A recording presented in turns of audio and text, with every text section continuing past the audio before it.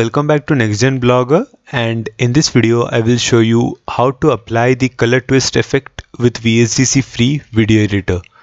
So color twist is an automatic color correction based on toning three basic colors, and it is actually super easy to apply the color twist effect in VSDC. So without further delay, let's get started. Now I have already imported my demo video, so this is my demo video right here, and to apply the color twist effect, what you really need to do is select your video in the editor, go to video effects, go to adjustments and select the color twist option inside adjustments.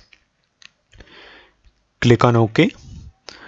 Now after you click on OK, you will find this color twist effect settings inside the properties window. So simply scroll down and click on this option right here called set parameters. Now once you click on set parameters, you will see this pop-up box, and what we have here is different templates. So you see this option called name. So if you just quickly click on the drop down list, you have all these different filters which are present, and you can select any one of these as per your need or as per your choice.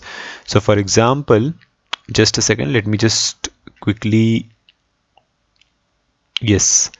So for example, if I just select maybe night, as you can see, you will notice a night shade on the screen. Again, let me just change it to somewhere around retro sunset. Let me just change it to maybe negative. Again, let me just change it to grayscale.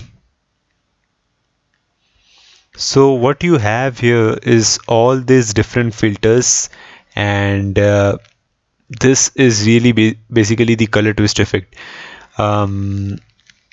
Just try all these filters and you can choose between any one of those as per your choice. So this is the color twist effect. Do share with me your thoughts in the comment section below. Like the video and subscribe to my YouTube channel. I will again see you in the next video.